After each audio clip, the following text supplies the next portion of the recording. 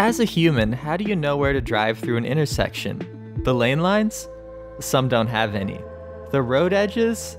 That depends too. The reality is every intersection is different. So how could you hand code a policy to take the correct path through all intersections?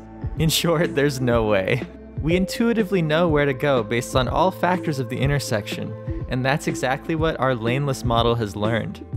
Our latest driving model is trained on over 1 million minutes of human driving. Let's see how it does on this hill with multiple intersections that curve and have no lane lines.